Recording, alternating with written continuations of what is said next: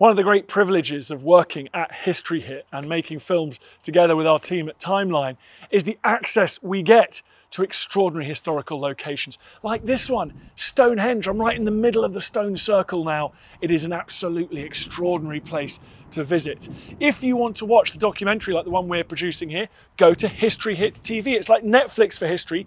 And if you use the code TIMELINE when you check out, you'll get a special introductory offer. See you there.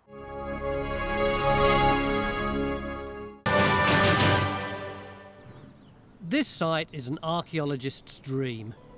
Being given the chance to excavate a possible ancient man-made island is rare enough. But if the circular earthwork really is a henge and we can prove that the two sites are archaeologically connected, then this would be one of the most remarkable prehistoric sites in Scotland. So is your gut instinct that this is prehistoric? Yes, 100%. Miles? Yes, I think a gut instinct it's prehistoric. But caution. Caution, yeah, word of caution at the moment. The actual basic shape of the monument fits also a shape of other monument types like windmills, hut circles, various types of burial monument. But I think we can safely say at the moment that I think it is going to be prehistoric. If it's prehistoric, what could it be? I think we're looking at a thing like a henge, like Stonehenge, only a tiny pocket-sized example. Tiny little thing, but it's got an entranceway here, which is looking out over the lake and, if you like, the world of the ancestors, the next world. So it's a religious site. Have people always known that this was here? Well, it's been an obvious feature, obviously, for thousands of years, but certainly archaeologists have known it's here at least since 1970, when they cut out a quarter of this monument then. Unfortunately, their results were quite inconclusive, so what we're doing is re-excavating the area and hopefully trying to make sense of what it was they found. The first job is to remove all of the peat to define the area of the previous excavation. Geophys are in there as well, conducting a survey to see if there are any below-ground features at the centre of the circle. Henges tend to come in all shapes and sizes. This one, if it is one, is tiny, only 12 metres in diameter. They were usually places of worship or burial dating from the late Stone Age.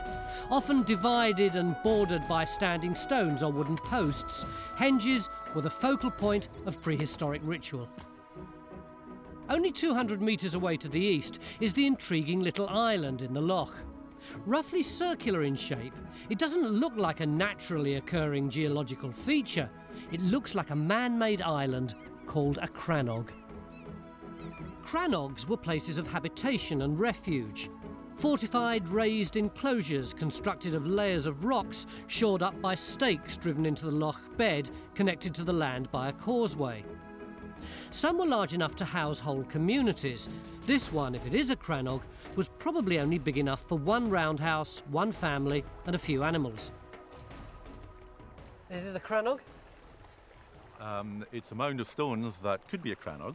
And we've looked at a lot of mound of stones like this. Sometimes you can say they're definitely glacial dumps and therefore definitely not a crannog. With this one, we can't say it's definitely not. And the hints are that when you look at it underwater, the sloping sides are not a natural slope. So it looks as if it's been built from that point of view. It's quite circular. That suggests a crannog. How are we going to dig it? Well, I'm told it is just made of a big pile of stone, so obviously, provided we're careful and we can record the structure of the mound as we go down, by the sounds of it, it's just a matter of moving stones. We will shift stones until we find something that says this is artificial. Then we'll be very, very careful and we'll do everything in the most archaeologically exact manner, as we do on other sites like this. But at the moment, it's not an archaeological site as such. This area of the Highlands is jam-packed with ancient archaeology. Loch Migdale is surrounded by Neolithic and Bronze Age sites, mostly field systems and hut circles. But it was also the place where in 1900 the world-famous Migdale hoard was found. A unique collection of bronze axes, jet jewellery and finely worked metal. Rob and Cara, who own the land, appear to be living in an archaeological gold mine. Did you know anything about the history and the archaeology when you bought the estate? We knew that there were hut circles throughout the area, not just on our island, but I mean, there's an area called Airdens, which is further back up on the moor, which again is heavily circled, as it were. So we were aware of the artefacts that were in the area, although had not been sort of studied. And then there's the Migdale hoard. And then there's the Migdale hoard. Did that actually come from your land? It did come from our land, yes. The Migdale hoard is really interesting because that's the one bit of archaeology from this area that's actually been dated. The Crannog on the henge, we don't know what date though. We've had no finds from them at all. The Migdale hoard is the only finds. But do you know exactly where it came from? It was found in a quarry that's over there, a granite quarry that was being blasted about 1900. And when they were blasting, apparently, this hoard appeared. And it's hard to imagine exactly how it was found if they were actually blasting the quarry. You know, a rock came off and there it was sitting. Well, possibly. I think we need to try and find a bit more about that because that might hold the key to telling us what was so important about this area that it has a crannog and a henge, if that's what they turn out to be. The Migdale hoard was a key factor in helping archaeologists understand the Scottish Bronze Age. But the exact place of discovery and blasting has been lost. We're going to try and find it. It's taken Nick, Phil and the Crannog team nearly all morning to stockpile the excavation gear, compressors and suction dredgers on the island. But at last it's time to start diving. They've decided to put in 2 trenches, one in almost 2 metres of water, the second in only a few centimetres. Before he's allowed to dive, Phil's got to learn the strange techniques of crannog digging. The biggest problems seem to be how to dig lying face down in the water.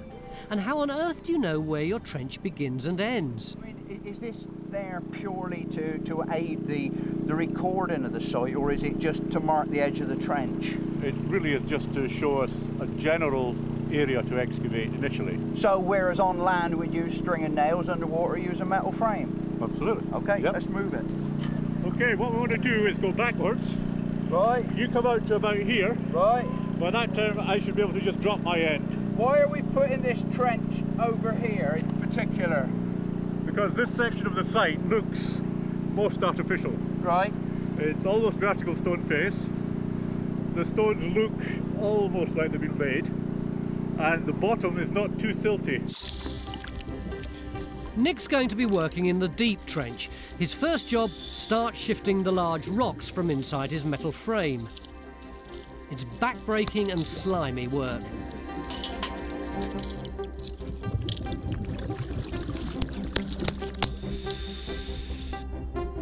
Back on dry land, John's got the results of his survey. What they're telling me is that we're not dealing with a settlement site.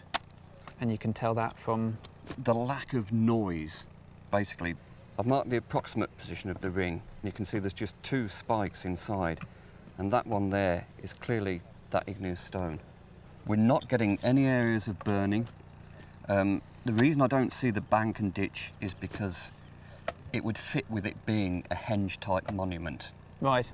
There's no sort of rubbish deposits. There's no burning, no there's burning, hearth or anything. No hearth.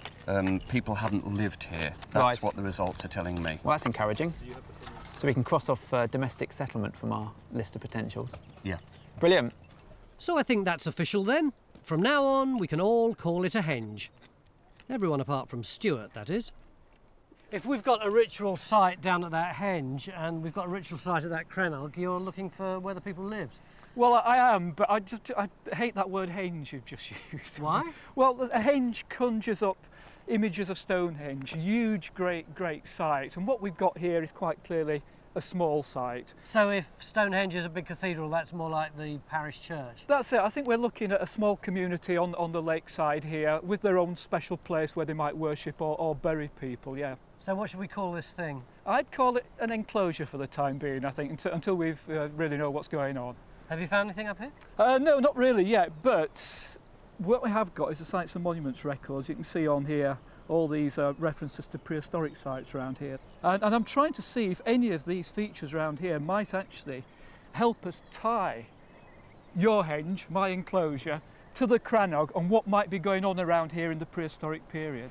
You can see there's all sorts of things on the surface around here. There's a very nicely shaped hillock just there, isn't there? Yeah, it's just a nice natural hill. Is it Yeah, now? well spotted. And yeah. what about these two little piles of stones here? Yeah, they're piles of stones as well. These are our clearance cairns. You see to the fields up here, they're nice and clean, they've been improved for pasture. Yeah. Well, one of the farming activities is to get rid of the stones, and they dump them in piles.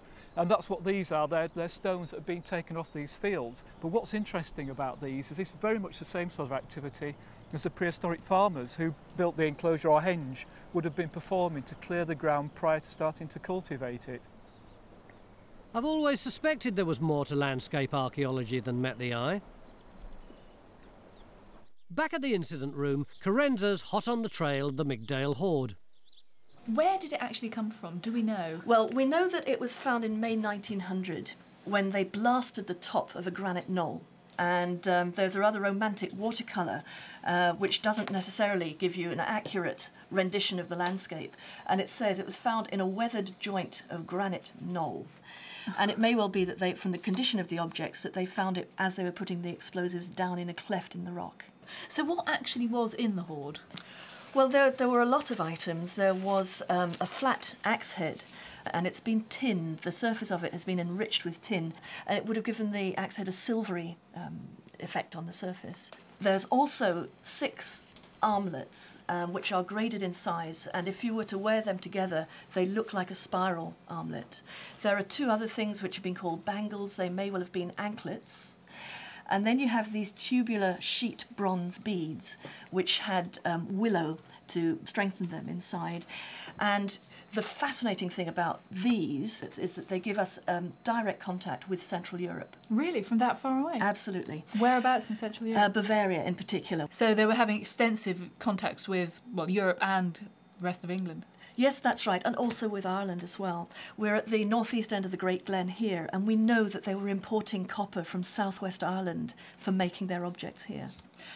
I mean, one crucial question is what date is this hoard? We were able to get a radiocarbon date from the willow inside one of the beads, and that's given us a date of between 2200 and 2100 BC, which is exactly the time when you get the beginning of tin bronze metallurgy in Scotland. So effectively, what the hoard is telling us is that here at Migdale, we've got a very expensive offering of items from sort of all over the known world virtually at that time being made to the gods. So it suggests there's something very important going on here. It may be that that henge site there is a very prestigious burial site, particularly given its location at the end of the loch. Actually, in the loch, Phil, as a novice Crannog digger, begins his excavation by troweling in the shallow end. He's carefully loosening the silt on the bed of the loch, looking for anything that looks unnatural. The spoil's being drawn away by a suction dredge, which aids the diver's visibility by depositing the mud over 30 metres away. It's weird down there, though, isn't it? As Nick works down, the rocks are getting smaller and smaller. A sequence of sorting that doesn't usually occur naturally. It's looking more and more man-made. But geological evidence isn't archaeological evidence. With most of the rocks removed, he's beginning to come down onto a new layer of sediment, a layer that appears to contain organic material. Possibly the first evidence of archaeology anywhere on the entire site. It's the end of day 1, and we're now almost certain this is what we hoped it would be, a Bronze Age henge.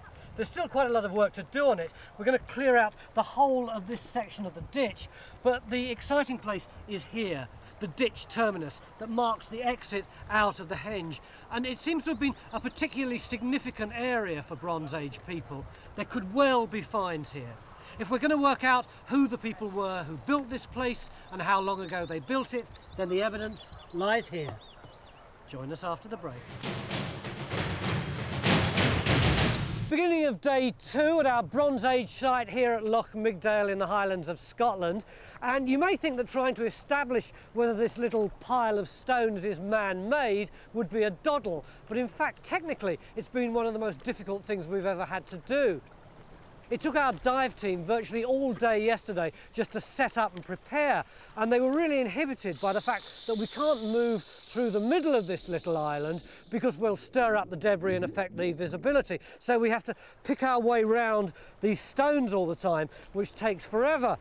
But nevertheless, by 4 o'clock yesterday afternoon, they put 2 trenches in, one over there and one over there, and already it looks like they're coming up with the goods. What is it that's been making you so excited, Phil? Well, Tony, in the first trench, the one on the actual top of the mound over there behind you, we've actually got fragments of charcoal. What's so significant about that? Well, charcoal means burning, and burning is a sign, a very good sign of where people were actually living. But the really good news is in that trench in there, in the water. Yeah. Unfortunately, I haven't been able to see it because it's so deep and the visibility is so poor. All I've been able to see is this wonderful plan with these timbers. We've actually got timbers under the water. More importantly, we've got a stake, which must have been driven in, and I'm dying to see it. So should we have a look at them? Oh, look at the side, look at that, look at now then. I reckon that timber is this one here, I reckon. Yeah. That rounded bit, I reckon that rounded bit is that bit there. Yeah. Now look, there's the stake. You see that round thing? It looks like a sort of tuppenny piece down there. Can you tighten up on that stake a bit? Yeah, look at that. Oh, wow! Look at that. That is not accidental. That is somebody who's actually driven that stake into the ground. And then just to the side of that. Oh yeah, there it is. Yeah, look. yeah. So we're looking, and according to this, it's 64 centimetres long and 12 centimetres wide, so it's quite a big timber. Fantastic. It's incredible, the degree of preservation. These little tiny, see these little the little tiny bits of timber. That's this little group. Yeah, look at it. Oh, they look like they're driven into, don't they? The other interesting thing is there's lots of organic remains down there as well, so we should actually be able to tell what the world was like, or the landscape was like at the time these timbers were down there.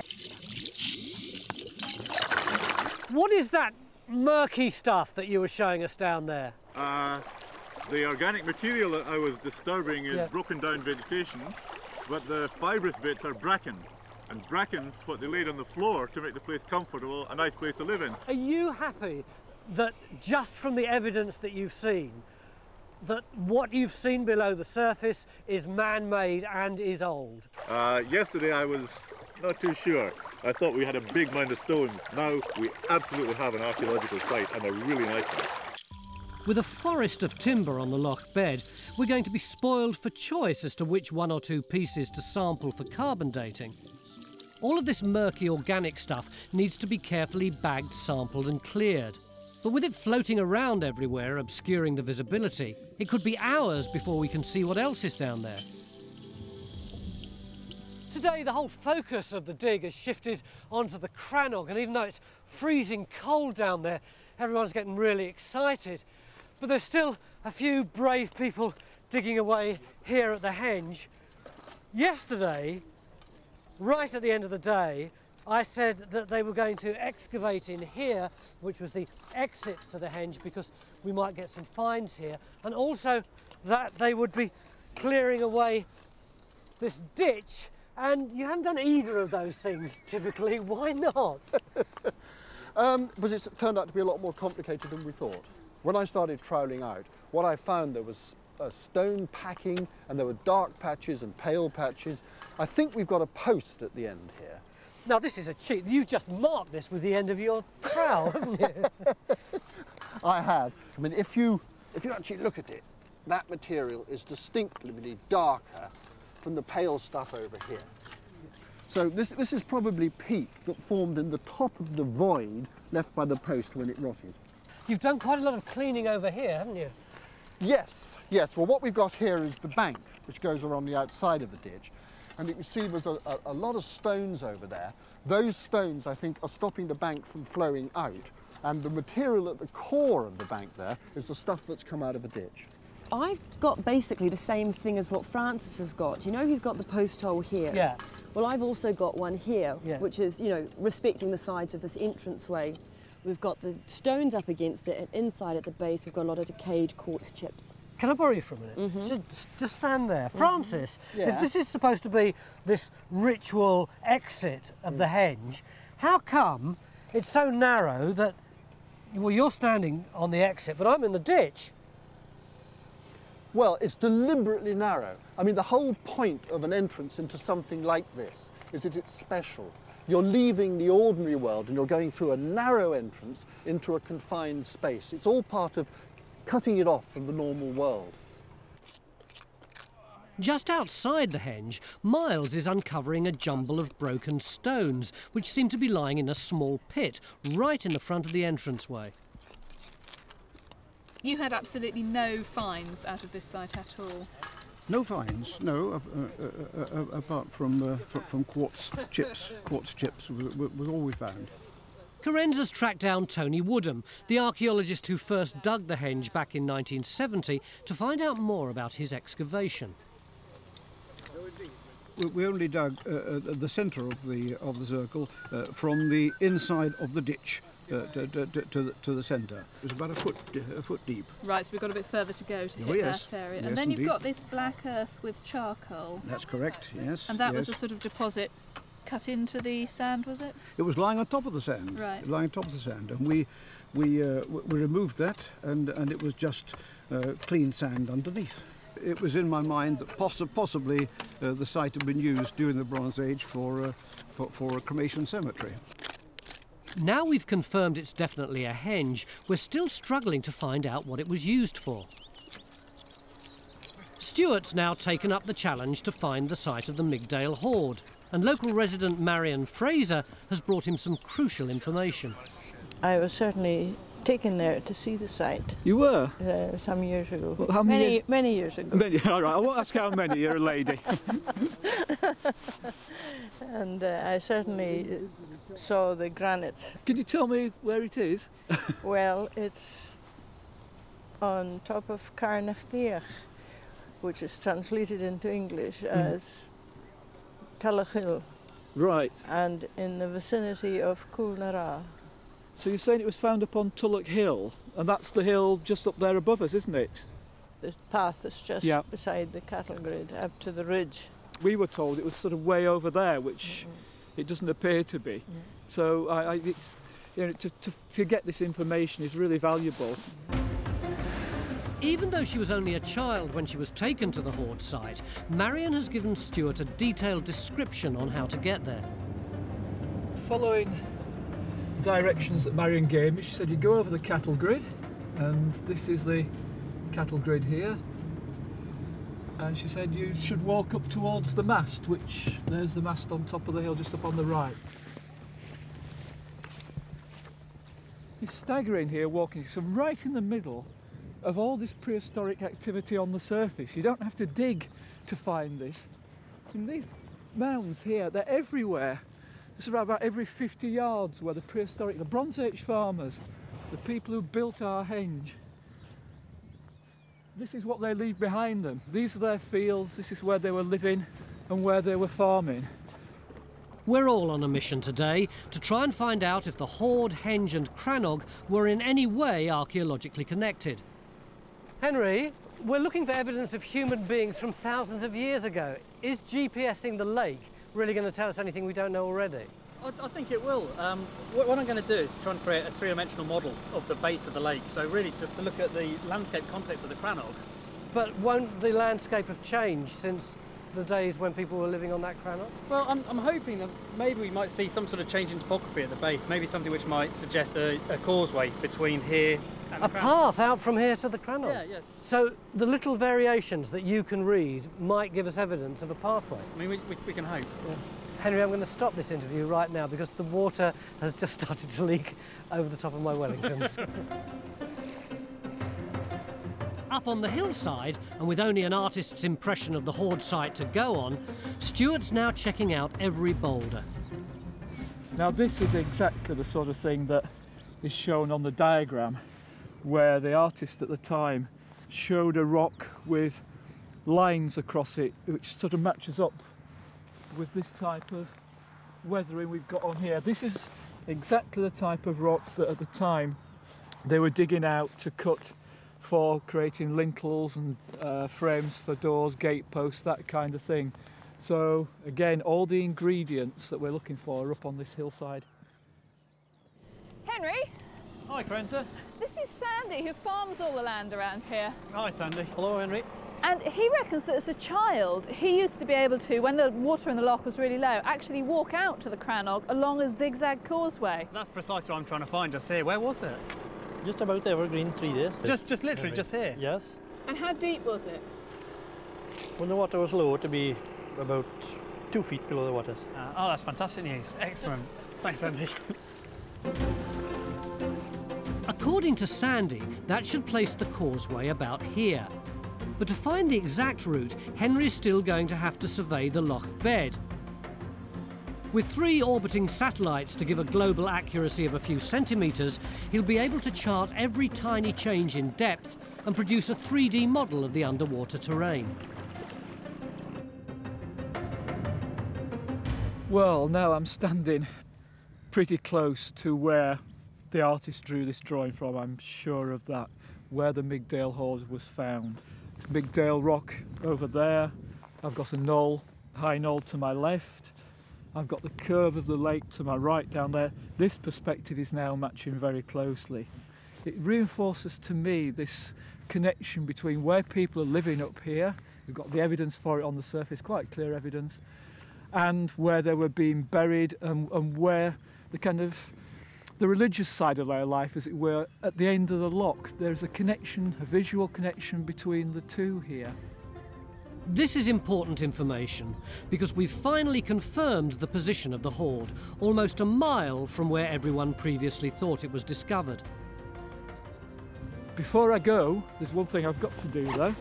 I must get a correct grid reference to this to ensure it goes in the record. And in a few seconds, it'll give me a grid reference which we can then put on the Sites and Monuments record so other people can come back to this place. Phil spent most of today lying face down in the freezing water, and at last he's found something. How's it going on your side? It's going really well. I'm still working my way through the clay layer, and I still have bits of charcoal and a bit of gravel to the side. You're still getting the charcoal then? Little bits, yes. Because I mean, I'm getting my first few bits on this side, but I'm getting anywhere near as much as you. So it just shows it must be a very discreet little concentration. Not earth-shattering, but more definite proof of habitation. Nick's doing slightly better with what looks like an animal tooth and bits of burnt bone. Let's hope the organic materials that are being bagged up will give us even more information about the lifestyle of our as yet mysterious Crannog dwellers. Back at the henge, the excavation's progressing well, but with no more obvious structure emerging and no finds, there's a sense of frustration brewing. We have to find some datable artefacts, so we've opened a new trench 30 metres from the henge that could be a prehistoric burial cairn. End of day 2, and it's been a day of real mixed fortunes. Over there on the land side, we haven't come up with any new evidence in any of our trenches. But the Crannog has surpassed all expectations. We've found more wood than we could possibly have hoped for. So tomorrow we're going to try and lift some of it in the hope that we can begin to solve the mystery of who built that island and when and what it was used for. Join us after the break.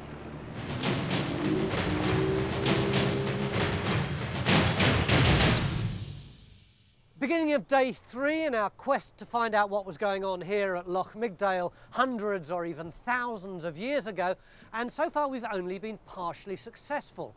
We know we've got a man-made island and we know we've got a henge, but because we haven't come up with any datable material, we don't know whether we're in the Neolithic or the Bronze Age or even the medieval. So it's time for a council of war. How do we know what period we're in if we've got nothing to date it with? The thing about henges is they seem to be used as a kind of prehistoric observation platform, and whatever people were doing in them in the Neolithic and Bronze Age, they weren't leaving any objects. Francis, that's a bit of a dodgy old argument, isn't it? We know it's old because we haven't got any evidence. No, unusually for archaeology, it's based on common sense, actually. I mean, you wouldn't find a load of kitchen rubbish in a church or a chapel. So, I mean, this does indicate that this was a special place. And the other thing about it is that its shape is very, very characteristic of the sort of small henge-like things you get in the northeast of Scotland. So I'm perfectly happy with it being Neolithic or Bronze Age. In fact, it can't be anything else. The one place where we have got finds is on the man-made island. Yeah. Are we going to be able to date them? Absolutely, no problem at all. Initially, we know we can get dates from them because we've got at least 50 pieces of timber. Because it's organic, we can get radiocarbon dates. Yeah, you say that we can get dates for them, but it's not dates we want, it's one solid date, isn't it? Nick, when we were chatting in the bar the other day, you were saying if it was a Crannog, you'd have bucketfuls of finds, masses of finds. Where have we gone? Well, I think all the timbers and the bracken that we found, the the animals' teeth that we found, tooth and a bit, and the burnt bone and such. I call these finds. You know, I know that you want pretty things, but underwater some things aren't very pretty. As referee, can I play the sexism card here? Do you really want to find something pretty? I'd call timbers part of the structure. We don't know that until we excavate them, because some of them may be actual artifacts, maybe wooden objects. Just because, you know, that we can see the top of them doesn't mean that they are necessarily part of the structure. Okay, do you think we're going to get anything in the way of retrievable objects that are not part of the built structure? Yes. Yesterday, Henry, assisted by the local farmer, found evidence of a causeway on the edge of the loch. Today he's in deep water. I have to have this. And having trouble enlisting help. I don't do surveying, I'm digging. It's all right, just think of it as like a very long, thin shovel. It'll be fine. What happens when the water gets up to here? Yeah, about there, Phil. Deeper here, Henry. So you want me to go that way? Yeah. Take one about there. All right, Phil, go on another 3 metres or so. Just carry on, you'll be fine. I think it's deeper here, Henry. No, keep going, Phil, you'll be fine. Is that deep enough for you, Henry? Well, I don't know, let's just see what happens. You just take the next one, you'll be fine. All right for you, isn't it? Well, I'm not going in there. I'm not going in there. Back. Despite Phil's problems, the survey appears to show a definite raised area on the loch bed.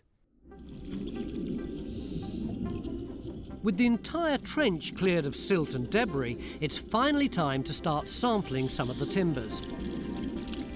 Unfortunately, this is a destructive process, but it's the only way to get a carbon date. The timbers appear to be in a fantastic state of preservation due to the oxygen-free conditions at 2 metres below.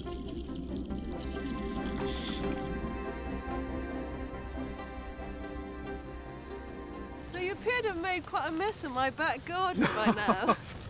You asked us here to find out what this monument is. We know it's a henge, and I think we're finding out not only what it is, but why it's here. I think there's some interesting ideas developing, aren't there, Alison? Yes, Go on. I'm really interested in the location and the orientation of this site, because as you can see, it's in a very striking landscape location, and if you look there along the loch, the way that the hills are going forms a perfect notch.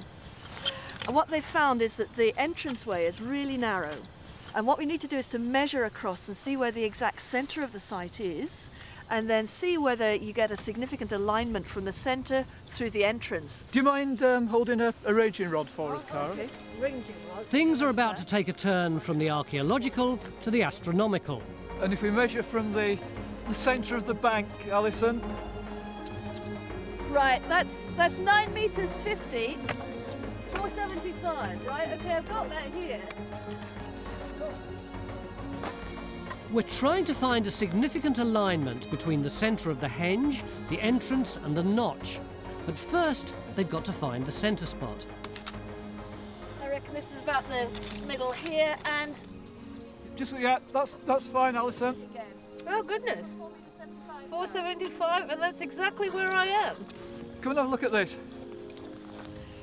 Oh. What do you reckon to that? God. Francis, could you just stand in the centre of the entrance for us? How's that? Oh, wow, there you are. He's in the way of the notch. Is it? But another thing we need to consider is When people came here, what did they see? And to fully appreciate it, they've actually got to go up there and look at it from sort of a different direction. So this is essentially where people would view it from when they approached it. You can see there with the poles now, you see it pointing straight towards that notch on the skyline. It's amazing, yeah. It couldn't be much better than that. Yeah. This has been very carefully chosen. It's a very special place. To find out which celestial body, sun, moon or star, would have aligned with and nestled in the notch over 4,000 years ago isn't easy. The Earth's constantly, if slowly, moving around its axis as it moves through space. This wobble or precession means that back in the Bronze Age, everything in the sky would have been in a slightly different place. Phil?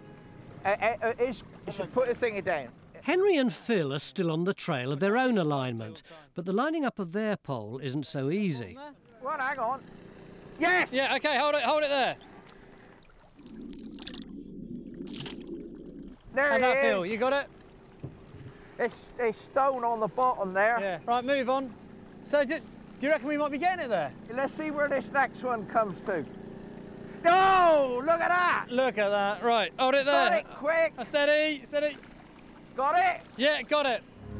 Henry's hard-won survey shows the remains of a stone causeway that once may have been 2 metres wide and raised ½ a metre from the loch bed. Either this was a submerged walkway offering defences against invaders, or it was the foundations for a raised wooden walkway long since rotted away. Last evening, we opened a trench on what we thought could have been a prehistoric burial cairn. Alison, this is turning out to be the 4th monument on our site, isn't it? Yep. What have we actually got here, do you think?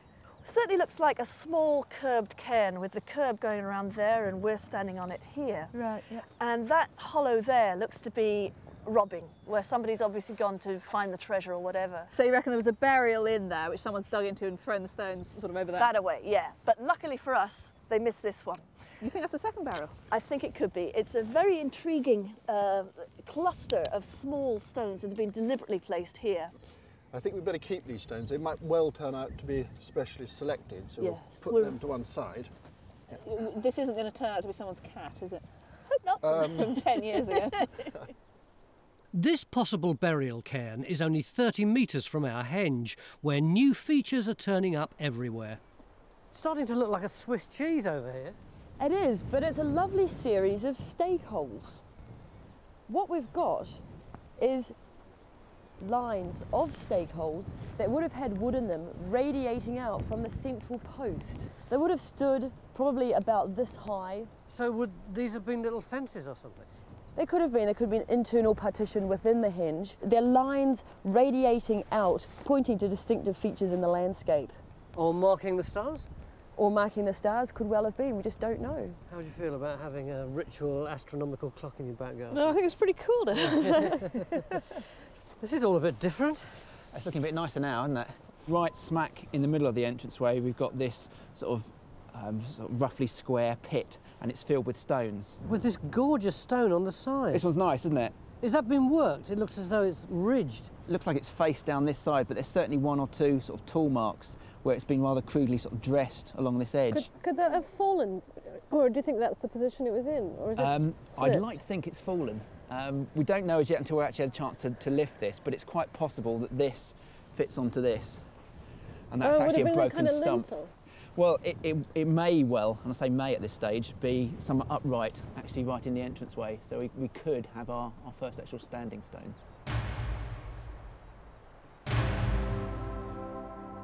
When stood up, Miles's stone fits exactly in the centre of the entrance, and its alignment with the Misty Mountains can't be accidental.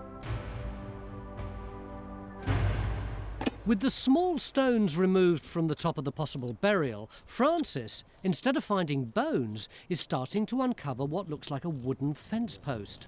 When we first hit it, I thought it was modern and it's got a square edge.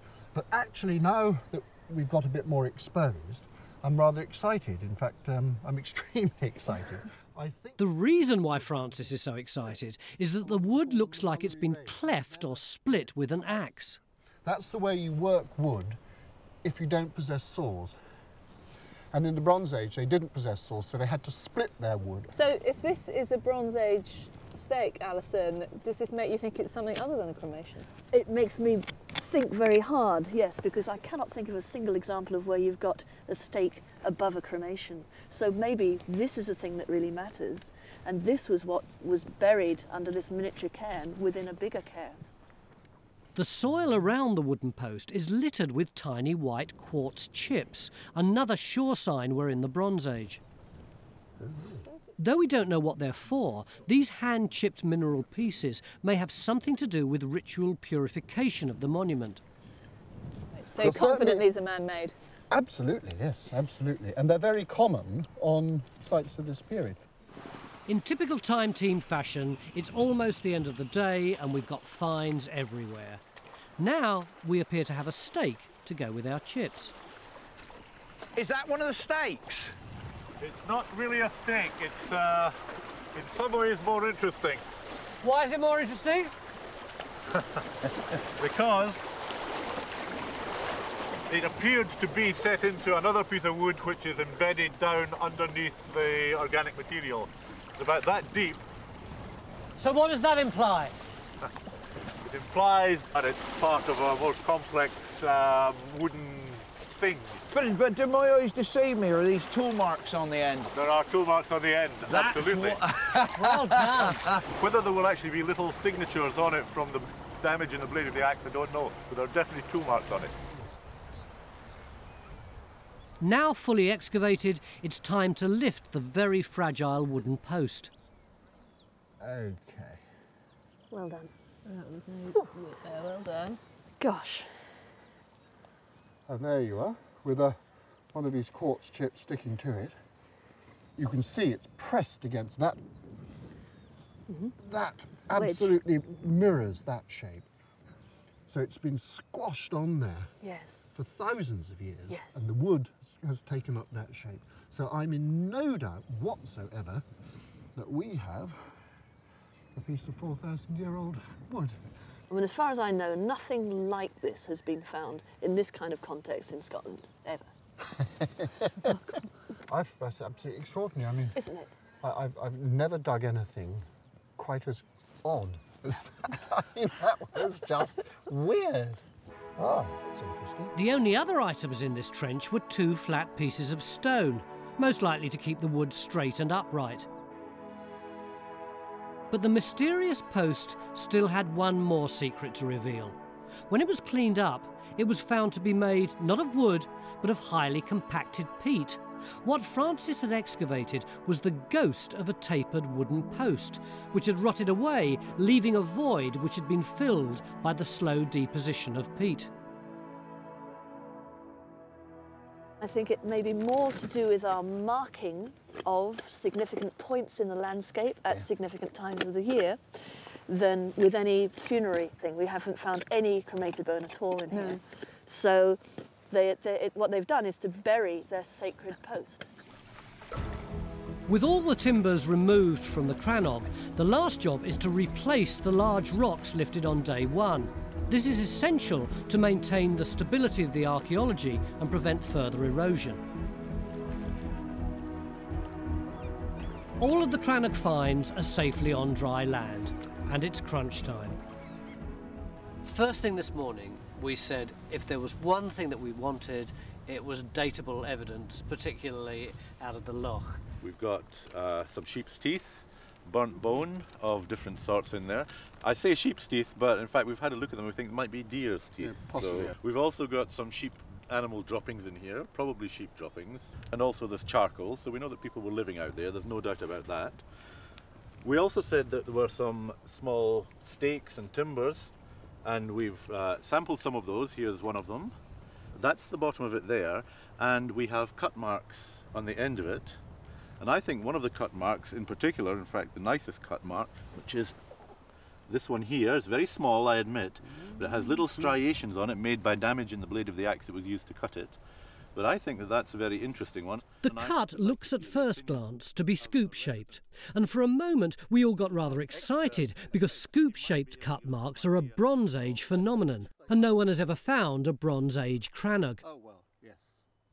But the scooping could also be sag, caused when a waterlogged find is exposed to the atmosphere. Which must be what happened, because radiocarbon dates put the timber firmly in the Iron Age, between 100 BC and 100 AD. And are you happy to say that our henge and our cairn are Bronze Age? Yep, I think they're Bronze Age. I think they're probably at the other end, the early end of the Bronze Age. In fact, Alison thinks they're from the very beginning of the Bronze Age, around 2000 BC. Which means we've uncovered evidence of 2,000 years of human activity here on Loch Migdale. I think that that is something that's worth having a dram to.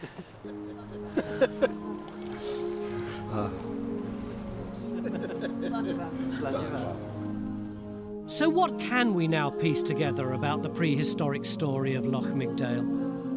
Around 2100 BC, a community of people settled and farmed on the land above the loch. For a now long forgotten reason, they placed some of their most valuable metal possessions in a granite cleft, looking down on their ritual site, a henge, the focal point for what we would now probably call religion. We've calculated that the wooden post at the centre of the henge and the standing stone in the entrance aligned perfectly with the sun as it rose through the notch in the hills at the spring and autumn equinoxes. Almost 2,000 years later, the people of Loch Migdale moved down from their hill farms and built a crannog.